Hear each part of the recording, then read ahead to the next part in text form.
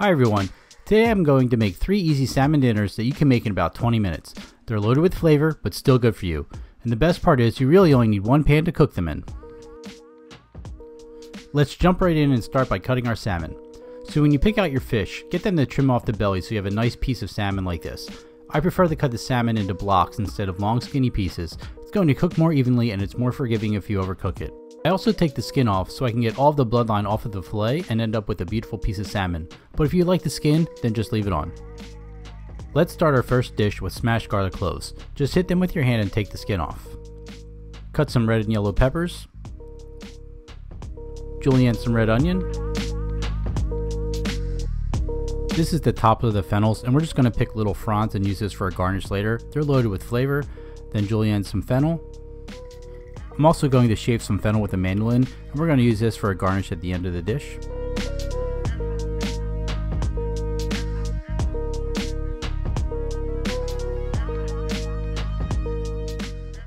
Some picked parsley leaves, and then we're going to season with lemon juice, salt, and pepper.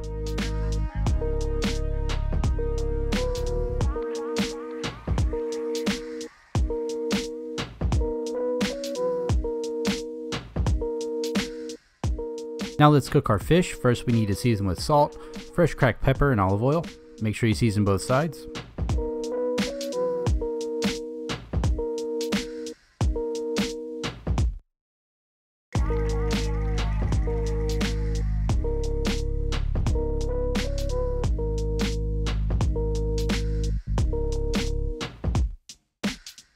Now we can add our salmon to a hot pan with oil. We're going to cook this for about 3 to 4 minutes on one side only.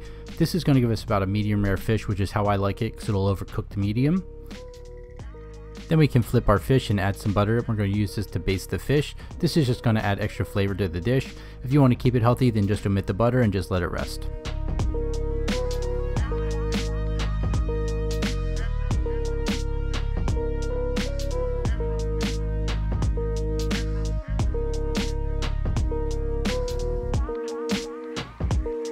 Once I take the fish out of the pan, I just wipe it clean with some paper towels and we can move on to the next step of the dish. We're going to start by caramelizing our garlic and olive oil.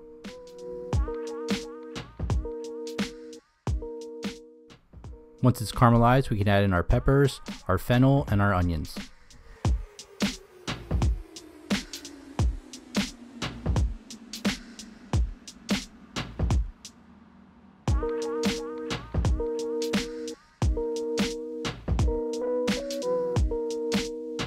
Once our vegetables start to get some color, we're going to season with salt and pepper. We're also going to add fresh rosemary leaves.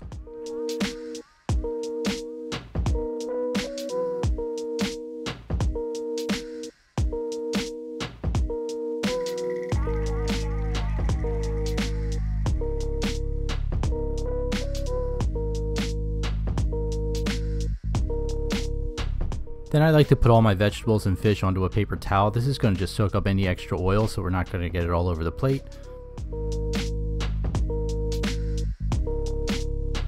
The last thing we need to do is build our plate. We just do that by putting all our vegetables down, add our fish on top of that, and then take our salad of shaved fennel and parsley and then mix that together, put it right on top of the fish.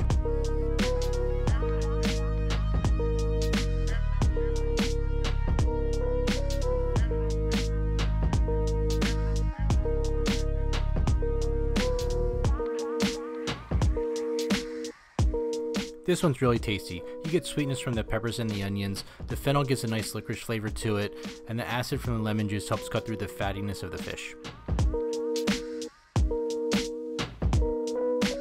The next dish, we can start with some julienne onions and some chopped garlic.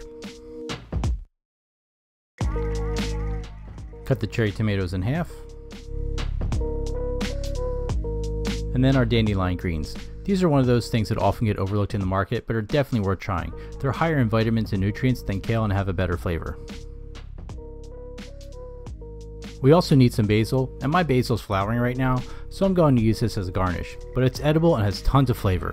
Then we just need to pick the leaves to use when we're cooking.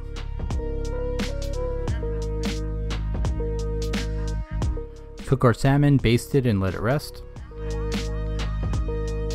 Then we cook our onions and garlic in olive oil, add our basil, tomatoes, and dandelion greens. We don't want to cook this too long, just until the greens are wilted. It should only be about 2 to 3 minutes.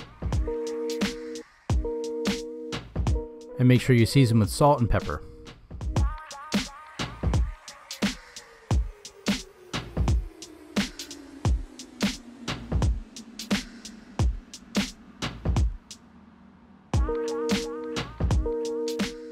Take out the cooked vegetables and let it rest on a paper towel. I'm making a quick balsamic butter. This is just balsamic and butter reduced down to a sauce consistency. If you don't want to make this, then you can use an aged balsamic, or balsamic glaze would be great on this too.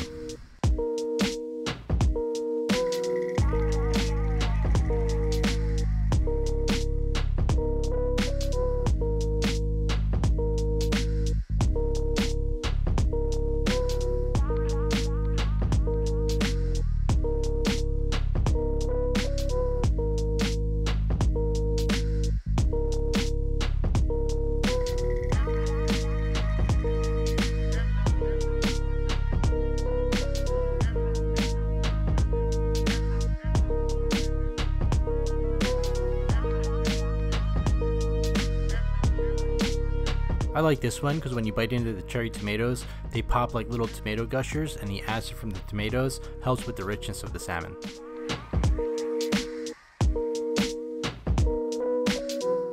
The last dish, we're going to start with julienne onions. And then we're going to trim our green beans. Chop a couple garlic cloves. And crush our hazelnuts. If you don't have hazelnuts, almonds will work great for this too. Again, we start by cooking our salmon, basting it and letting it rest.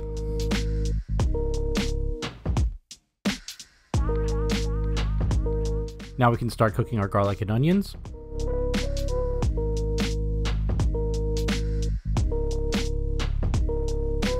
And season with salt and black pepper.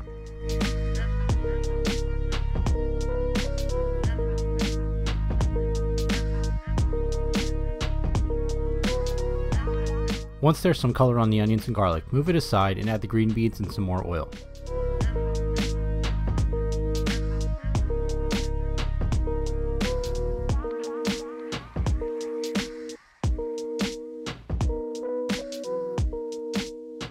I don't want the onions and garlic to burn, so I'm just going to put them on top of the green beans while they cook.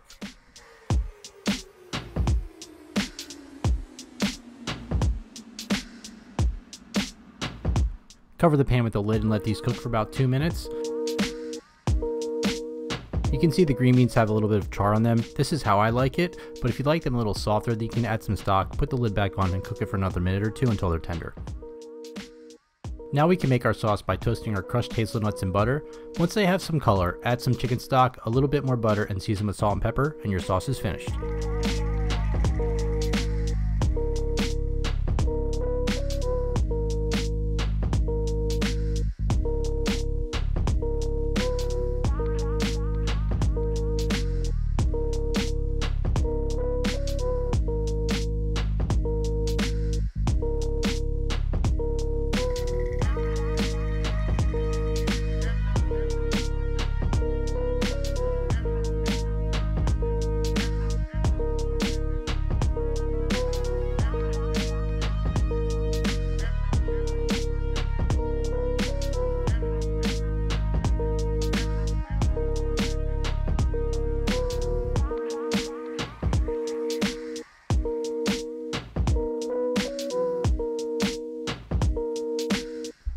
Salmon and green beans is such a classic pairing, and then just elevating it a little bit with the hazelnuts toasted in butter, this is a really delicious dish.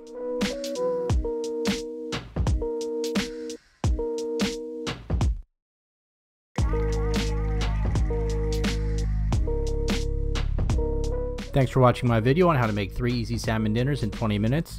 Don't forget to like, subscribe, and hit the notification bell. Leave me a comment and let me know what some of your favorite quick dinners are. See you next time.